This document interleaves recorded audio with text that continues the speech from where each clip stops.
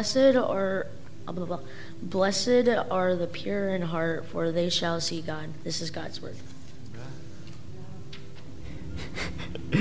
Amen. Thank you, Tyler.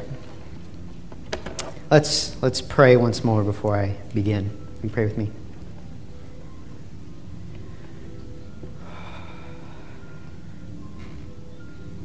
God, each and every one of us is here as a gift.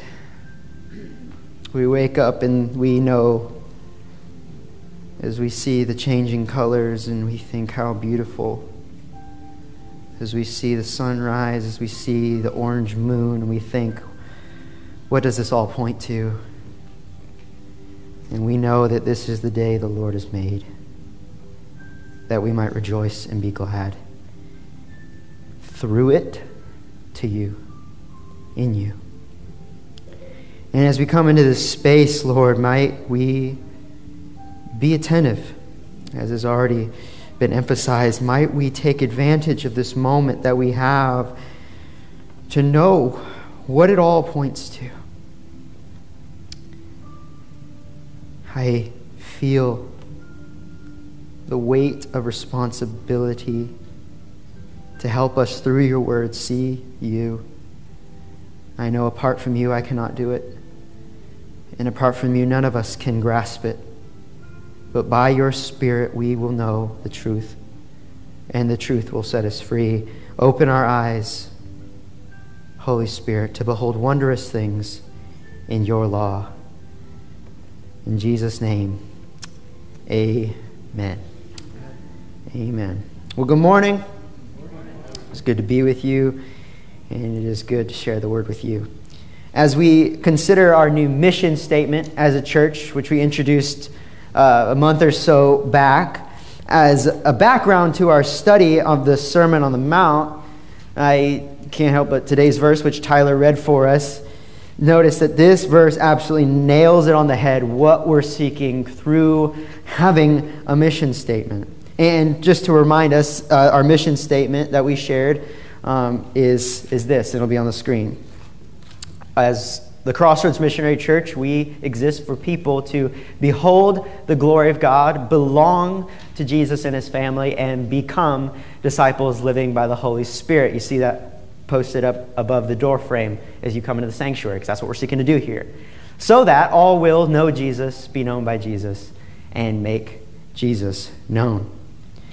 What do we mean by these words? What's their meaning? What's their purpose? Because as I think we emphasize enough, it's not just so that we have a mission statement and are cool and with the trend. No, it actually serves a purpose. More specifically, the 3 B's capture this how. How do we do ministry? How do we seek to make disciples that live after God, right? These 3 B's help us to focus that and check all that we do in order to go the way of God through Scripture, how he directs us that way. I think we can all be agreed. We want to go the way God wants us to through his Scripture. So first of all, obviously, we're going to look to God. We're going to behold him. As I was thinking this week on this verse, which we're going to work through today, I remembered a moment. I don't know how old I was. I think I was maybe a teenager or younger. And I don't know if it was inspired by this verse or another, but I remember asking God, pleading with God, with painful longing. I was like, God, show me yourself. And what I meant by that is I wanted him to physically manifest in front of me. I just thought, if God would just show me, if I could just beg enough and I could see him, I would know without a doubt. Of course, nothing happened. There was no manifestation, no physical, enigma that happened in front of me. No. That nothing happened, right? Does that make God a liar, right? Jesus, the Son of God himself, says it right here. They shall see God. We get to see God. And there's other moments throughout the Bible that we see people have encounters with God. They see this manifestation of God. So what does he mean? Now, I don't want us to get distracted in the rabbit trails and the untrivial questions. But I also don't want us to skim too quickly over these words of Jesus, the Son of God. We can see God. He promised. Now, you get that.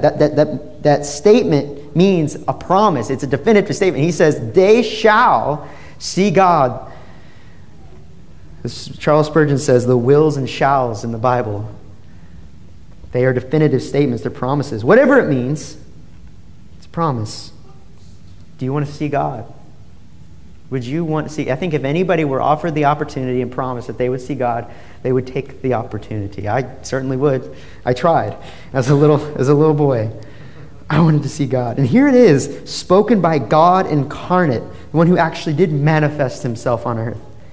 Looking out at a crowd of people, as I look out on you right now, and as God looks and sees, he's present with us here, and he sees, as he saw in that people that he was preaching to, but all these crowd of people who have walked through a complex span of pain, physically, emotionally, mentally, and he's bringing this kingdom saying, this is what you need. People who have been through setback and rejection, people who are currently walking through and will walk through challenges and suffering of all kinds, and he promises, you come into my kingdom, and you're going to walk this life and enjoy the company of the King through it all. So my kingdom offers you. Blessed are the pure in heart, for in all that you go through, you shall see God. So I want to start there. I want to start there with this promise. They shall see God. Because that's a loaded statement, right? What does he mean, right? Does he mean that God will physically manifest himself to us, and if he doesn't, then there's something wrong with you? Why didn't Jesus start with this one if he's trying to lay out the blessings and benefits of his kingdom, right? Why didn't you just start with that? Jesus, we get to see God. Why doesn't he start with that? Well, it's along those lines, we remember that there actually is deliberate order to Jesus' statements here in Matthew chapter 5. By the way, if you don't have your Bibles open to Matthew chapter 5, I encourage you to do that now. In Matthew chapter 5, he begins with these statements of Beatitudes, and there's deliberate order. And I want us to see something about that order, right? If I can just get a little geeky on you right now. You look at verse 3, which is the Beatitude, that's the first Beatitude, and you look at verse 10, they both end with the same reason for the blessed life. Why? For the kingdom of heaven is theirs. Right? They both end with that. In grammatical, contextual clues, this is widely seen as the bookends of this portion of Jesus' Sermon on the Mount. His sermon's broken up into different sections, not just 3 chapters, but different things that he's hitting on. So if this is the case, and verse 3 and 10 are the bookends, then there are 8 beatitude statements, right? And I know there's another blessed are you, and we'll get to what that means later on. And in these 8 beatitude statements, I personally see that verse 6, blessed are those who hunger and thirst for righteousness, for they shall be satisfied, is this pivot point in this section, right? This pivot point. Last week we saw how the merciful are such, they are merciful as an outflow of their pursuing of righteousness.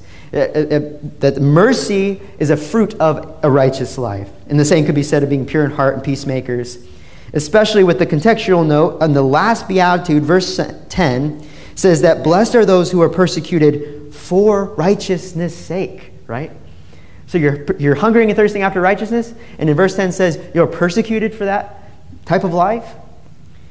Meaning that everything that kind of flows out of that, being a pure in heart, being merciful, being pure in heart, being a peacemaker, is the type of life that is righteous and is liable to be persecuted for.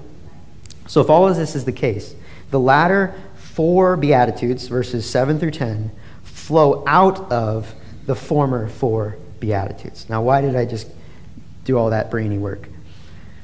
Why doesn't Jesus start with seeing God? Why does he put it almost kind of in the middle, not really? Why does he do that? Because I think some other focuses have to be covered before we can see God. Not everybody just gets to see God, right? And we'll get to why that is. So, some of the things that we got to go through to see God, but what does it mean to see God? And this is important because, as I started with, this is what we want to strive for at Crossroads. And just as the family of God and individual followers of God, in everything we do, we want to see and help others see God. That's what behold means. In the Old Testament and New Testament, the word for behold simply means see, right? So throughout how many what, 1,500 times we said that behold is used in the Bible. He's saying, look, see, focus your attention to. That's what we want to do. When Jesus says they shall see God here, he's not meaning, obviously, a physical manifestation and a physical perceiving of God. But don't get caught up there.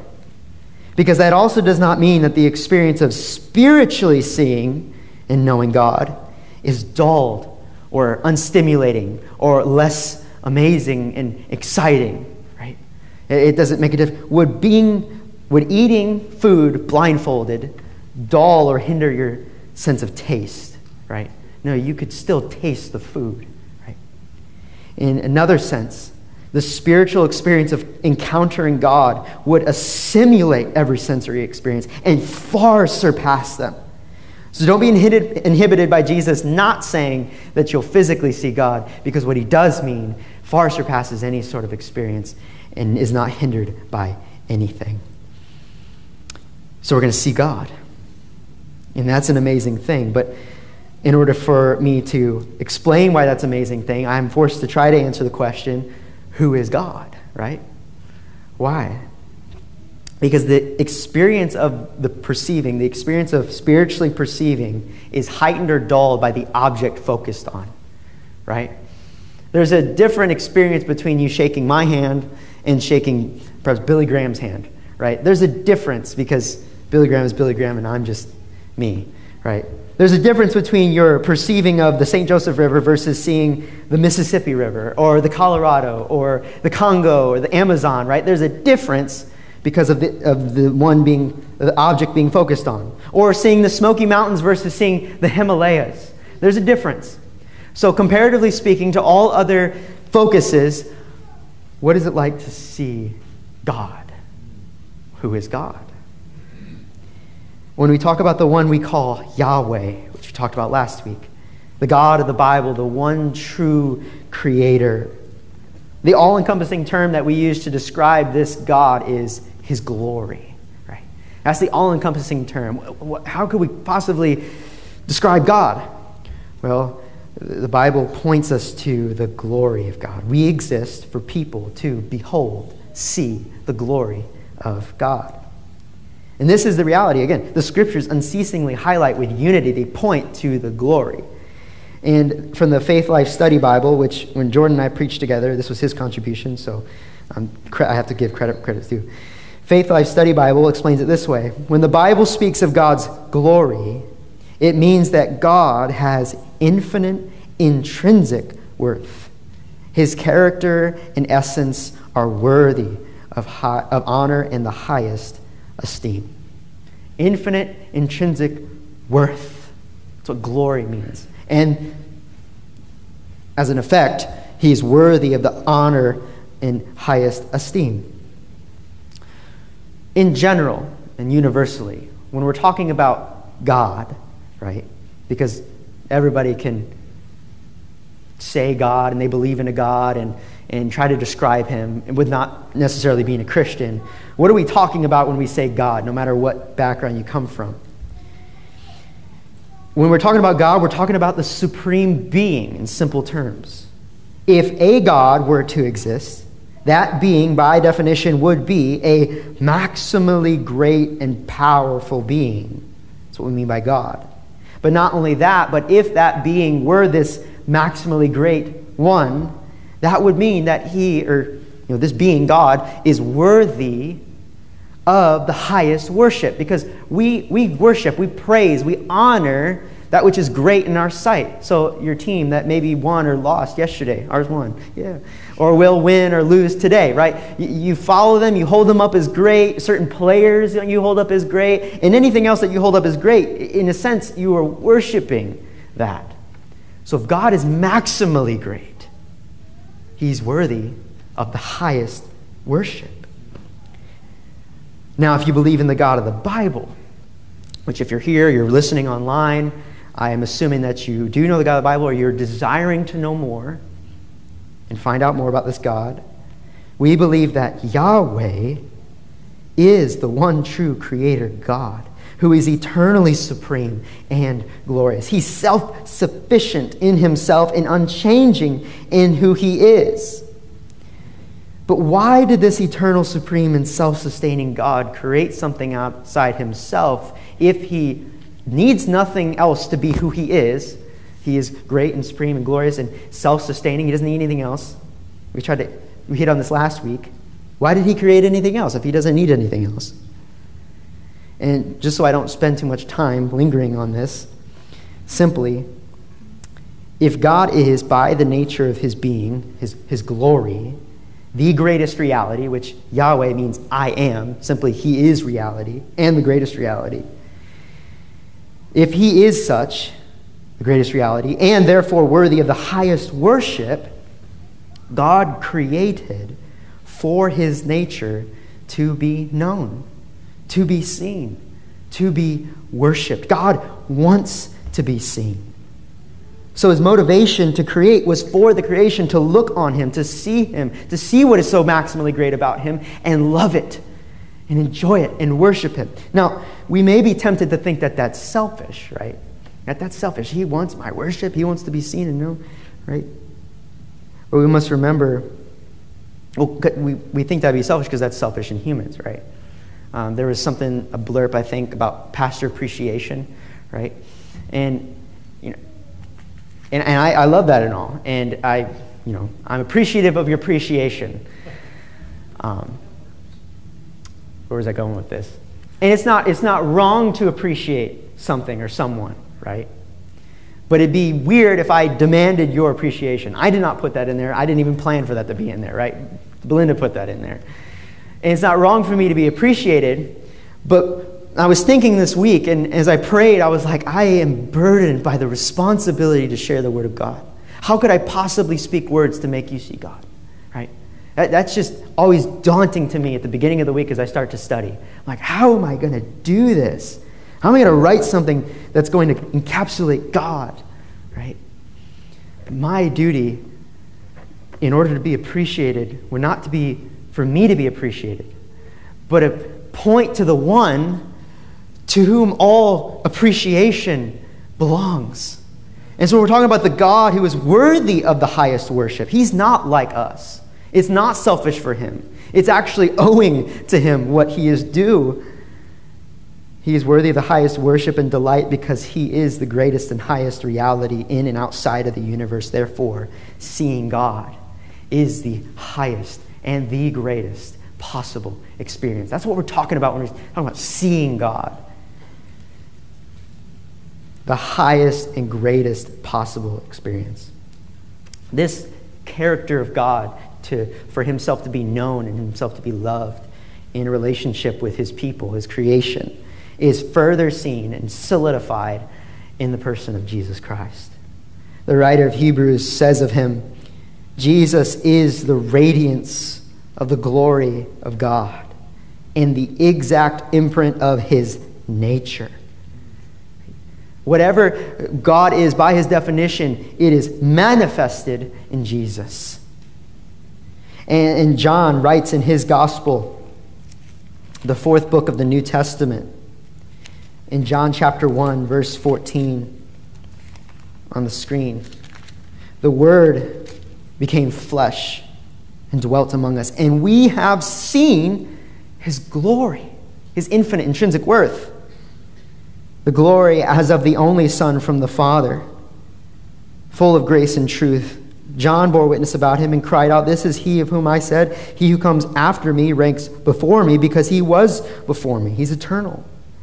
For from his fullness we have all received grace upon grace. For the law was given through Moses, grace and truth came through Jesus Christ. No one has ever seen God. No one has ever seen God. But the only God who is at the Father's side, he has made him known. God wants to be known. He wants us to know him and enjoy knowing him and enjoy living after him. And does he ever shout this truth in grace and love and mercy through his incarnation in Jesus Christ? That's proof that God wants to be seen.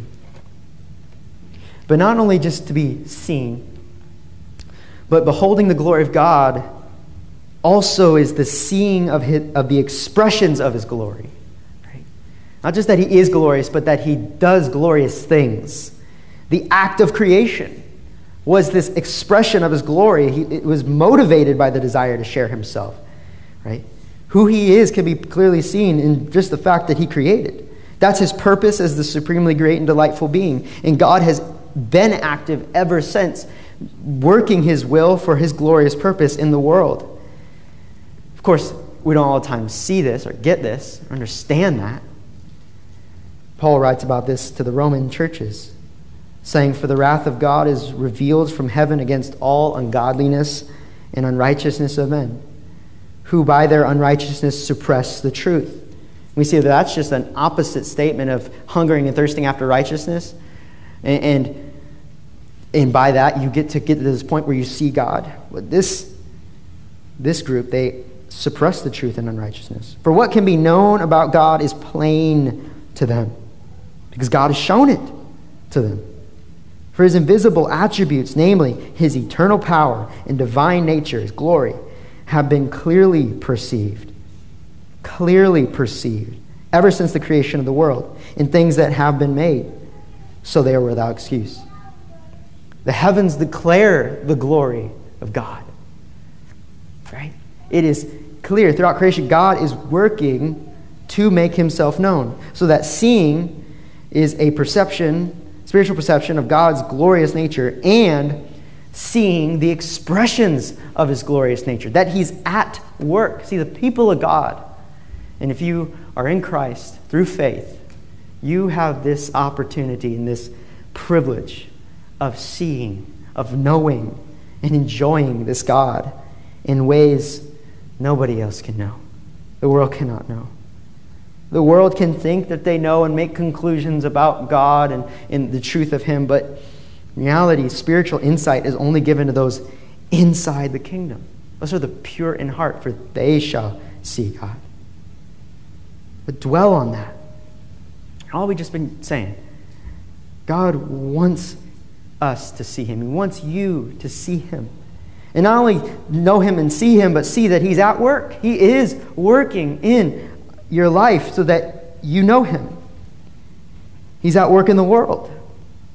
And even when you can't see it, even when you can't perceive it, feel like you can experience him. Is he real? Is he working? Is he here? Is he absent? He is. And if we can't see it now, we'll see it eventually. There's plenty else to see in the world that would make us perhaps think otherwise, that God is good, God is working, right? But the people of God know. People of God know that this is what God is like. This is what he means to do in creation, and he is doing. They see God in the expressions of his glory at work. But as I'm talking about the people of God, being the ones that get to see God, I need to now focus on those people, right? What is the quality of the people who are privileged to see God? As Martin Lloyd-Jones would point out, the emphasis of this statement is not necessarily on the seeing of God, but on the question, what's the state of my heart? What's the state of my heart? Blessed are the pure in heart, for they shall see God.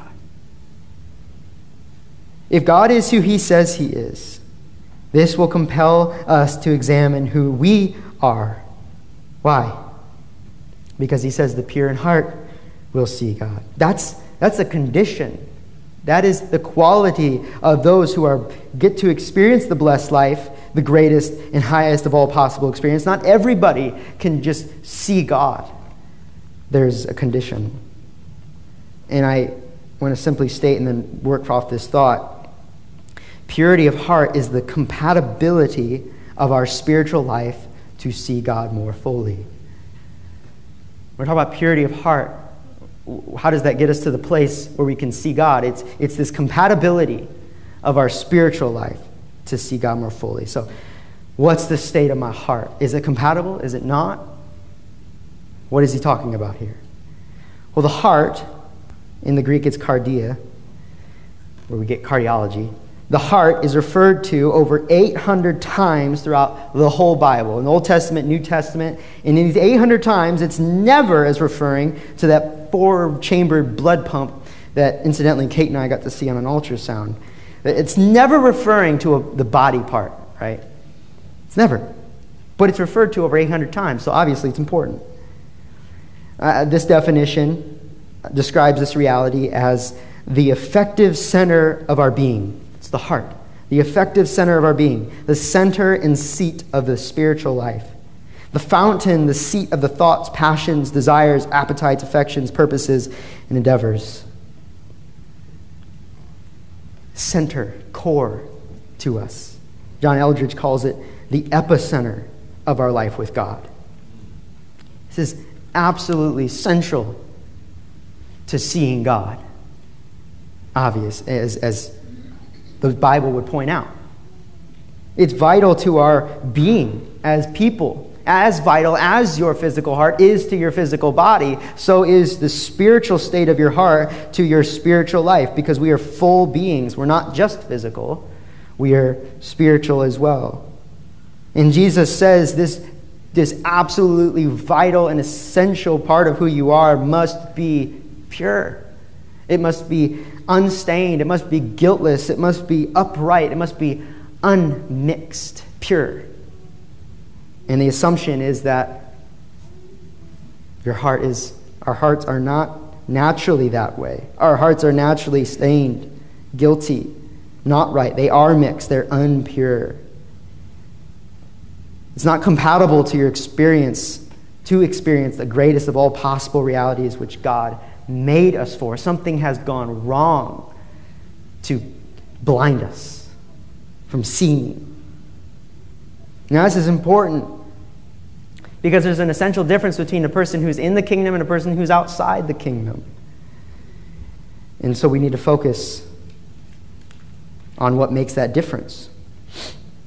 The Message version puts this beatitude this way, and I wouldn't use the Message version normally unless it actually hit at the meaning here. So I did the word study, and then I looked at this, and I saw, oh, that really frames it really well. It says, you're blessed when you get your inside world, your mind and your heart, put right. You're blessed when you get your inside world, your mind and your heart put right. I think the problem addressed here is that we tend to the problem addressed is the mistaken motivation that we have to get our outside world right to make our inside world feel better, right? It's flipped, right? Jesus is saying, get your inside world right and the outside world later, right? That'll follow. But we have this mistaken problem of doing the opposite. And the Pharisees, who doubtless were hearing this, they did this as well. The so-called religious leaders, the shepherds of the people, they put the burden of legalism on people to be ritually purified, and they themselves strive for their outside world to be put right, while neglecting the more important aspect of who we are in the effective center of our being in life with God.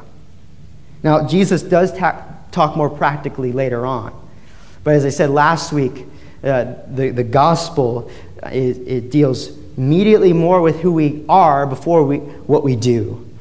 You know, who we are before what we do. So we're going to go practical later, but we need to focus on, okay, who am I really? In our modern moment, today, you and I, we too can be so burdened by and burden others with our criteria for the blessed life, right? You need to do this, and you need to have this, and have done this by this age, and you need to teach your kids, and not that. You do this, and not, and that, and the other, right? Do this, do that, don't do that, and on and on. And by effect, focusing on our inside world becomes secondary or unnecessary. And I was so rocked by this last night as I was going over this, and I had to add it to my notes, because the irony is that when we neglect our inside world, the outside world gets worse. When we neglect the inside world, the outside world gets worse.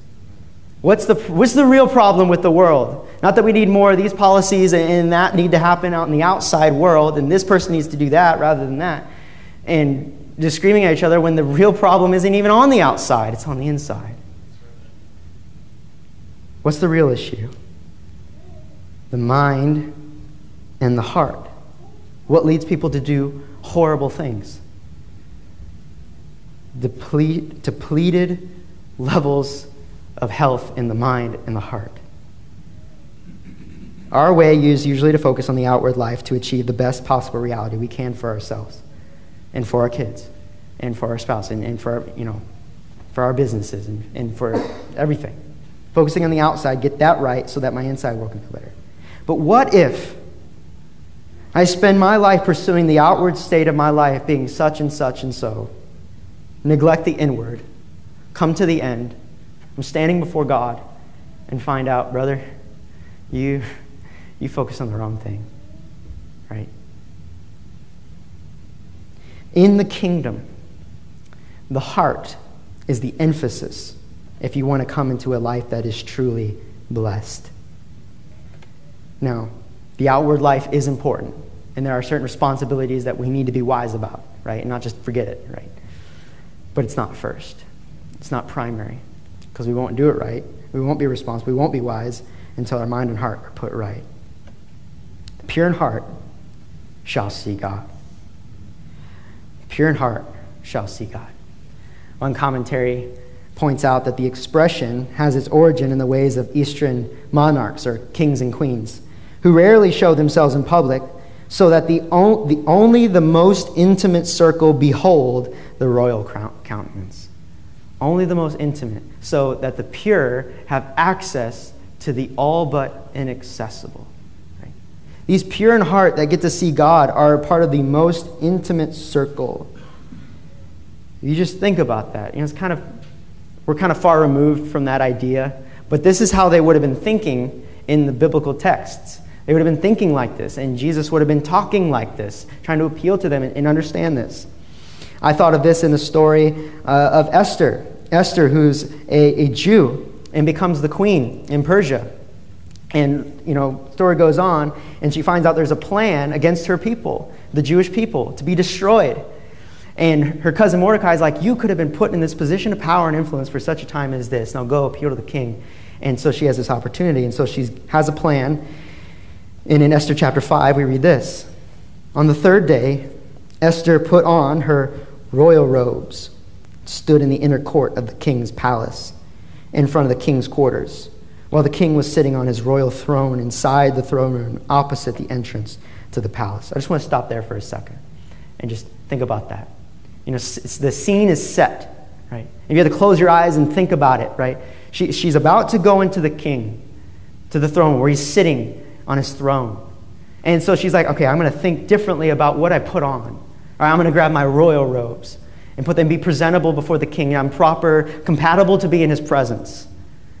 And then she goes to stand in the inner court, which is inside the throne room, right? She's going into the inner.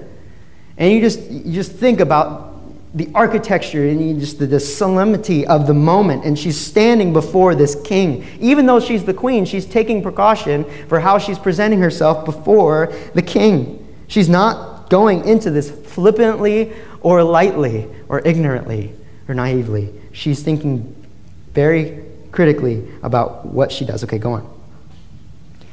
And when the king saw Queen Esther standing in the court, she won favor in his sight. And he held out to Esther the golden scepter that was in his hand. Then Esther approached and touched the tip of the scepter. You think about that.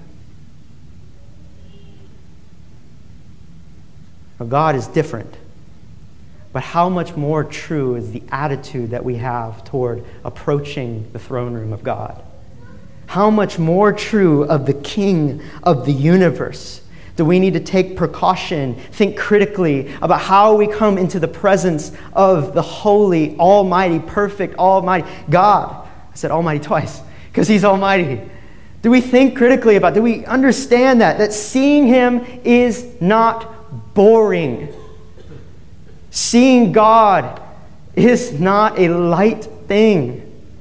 Coming to his presence is not something that we just walk into. And we're a little bit more casual about it. right? And that's okay. But at the same time, it can cause us to have a lowered sense of reverence and forget the fear of God. What the New Old Testament says, the fear of God is Israel's treasure. It's something I hold on to and cherish. Think differently about how we approach the God. What does it mean to really see God? Now, what are you saying? That there are things that I have to do in order to be acceptable to God and present myself well. I got to do this and this and this. I thought we were talking about that there's nothing I can do to be able to be in a relationship with God. Well, here's where we need to address a similar issue as last week. In verse 7, blessed are the merciful, for they shall receive mercy. What are you saying? I'm not going to get mercy from God unless I show mercy. See, the seeing of God as well as the being shown mercy are simultaneously a past, present, and future reality. A past, present, and future reality. See, already we know, yes, in order to come into God's kingdom, in order to come into relationship with God, it is by the grace of God alone in Jesus Christ alone. The grace and mercy and love and the free gift of God through Jesus Christ. Yes, the blood of Jesus, his Son, cleanses. It purifies. It's the same word used in Matthew chapter 5. Cleanses us of all sin. That's his gift. Which, that purifying, cleansing, is actually an act of seeing through faith. 2 Corinthians chapter 4. For God, who said, let light shine out of darkness, has shone into our hearts to give the light of the knowledge of the glory of God in the face of Jesus Christ. We could not see it. We were blind. We could not see it. And he shone it into our hearts so that we could see, be purified, and come into the kingdom. That's the past reality. That's the past work of being purified and seeing God. Now, the future reality is regardless, all of us are going to see God.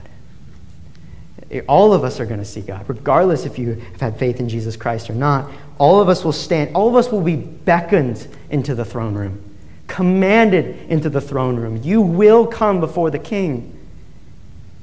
What am I wearing? What does my heart look like? Is it pure? Did I think critically about that before I came? Even in salvation, we can neglect the gift of being pure in heart by not living in the present after a pure heart. Because sin, which makes us impure, which makes us blind, still threatens us today. Still threatens us in this hour. Right? Some of you perhaps are thinking about something in your life that's like, man, if I could just get over that, I'm with you. If I could just get past that, it still is holding me back. I need to throw it off so I can run my race. Sin still threatens us today. In verse 4, told us that. Blessed are those who mourn, for they shall be comforted. Mourn over the presence of sin in your life, and you will receive the refreshing grace of God to overcome it. So it still threatens us today. So we still got to daily pursue this purity of heart, but it's not something that adds to what Christ lacks in doing.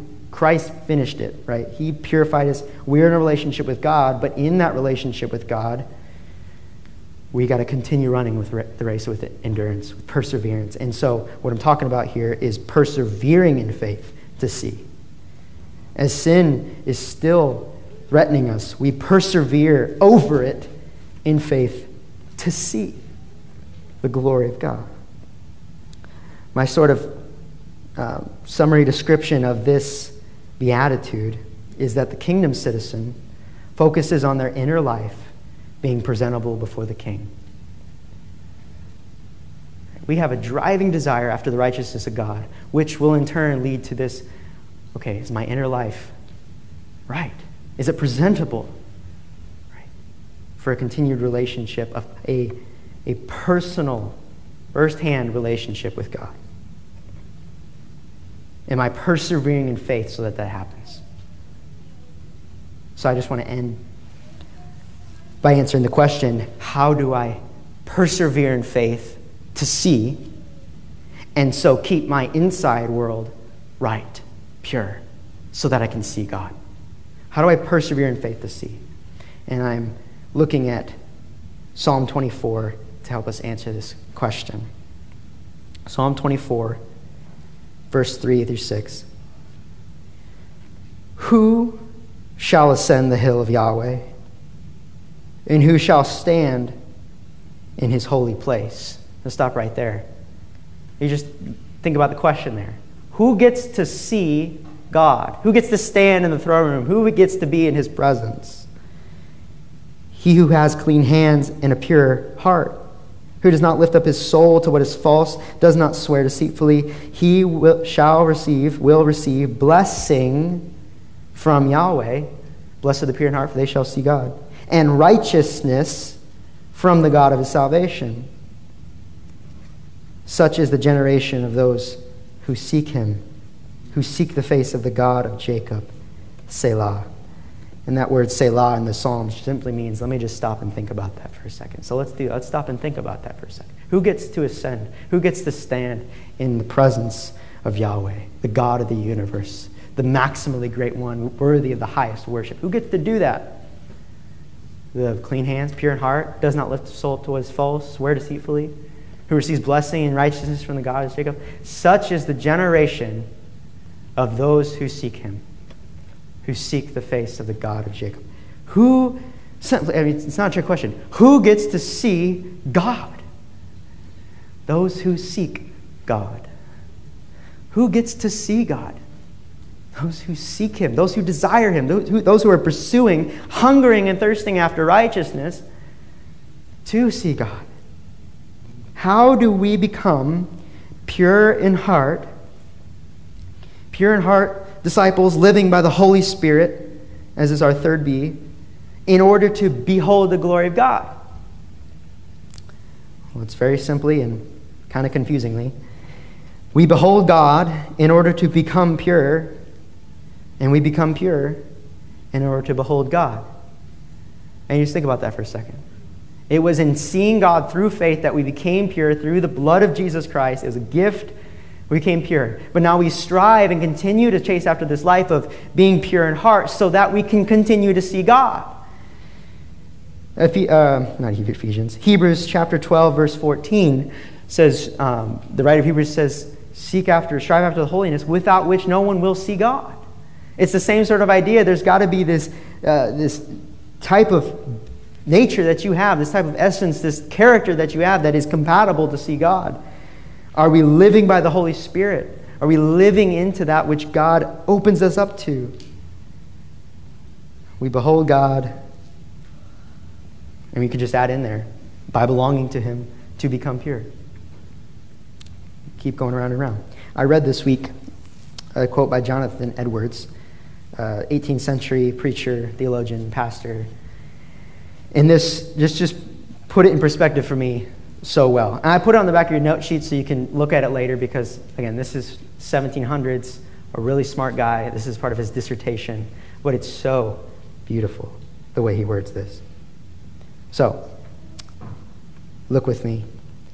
There are many reasons to think that what God has in view in an increasing communication of himself through eternity is an increasing knowledge of God, love to him, and joy in him.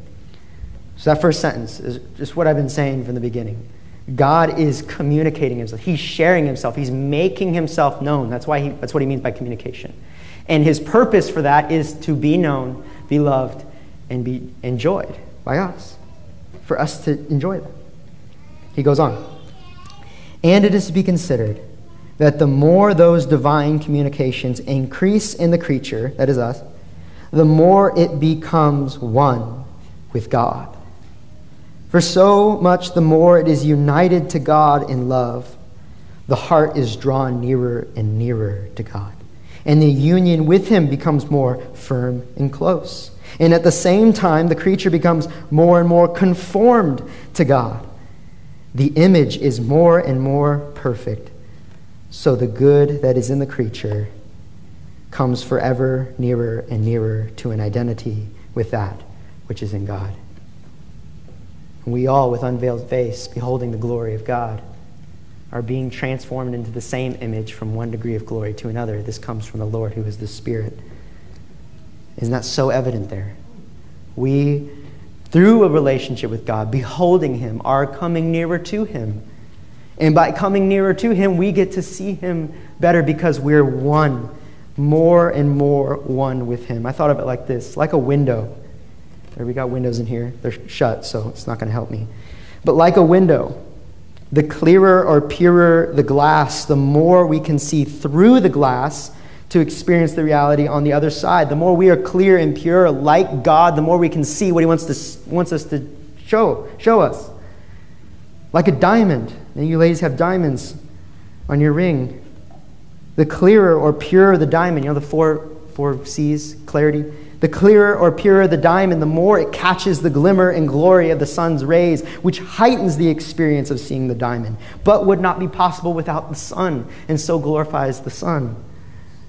So we too, in our inner world, when our inner world is pure, when it's more compatible with a life in God, increasingly like Him in true righteousness, because we've been hungering and thirsting after it, and He's been giving it to us, we can more fully see the greatest of all realities and experience the most enjoyable of all experiences. That is the reality and experience of seeing the glory of God.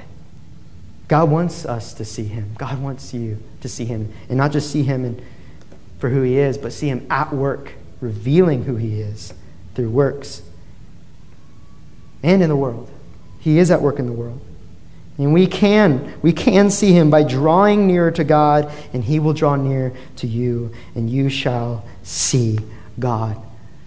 That's an outflow of the hungering and thirsting after righteousness. So pursue righteousness, right?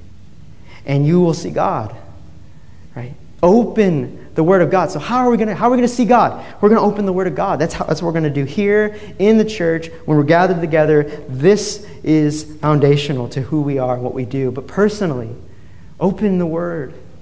See God. Open the Word and pray, Lord, open my eyes to behold wondrous things from your law. Open the eyes of my heart that I may know you better. And He will. And He will. All I got to do is see. If you need a Bible, right? If you don't have a personal Bible, we will get you a Bible. We will give you a Bible and help you find one that works well for you. But we get to see God. So pursue righteousness. Open the Word. Look, see, behold. Amen. Let's pray.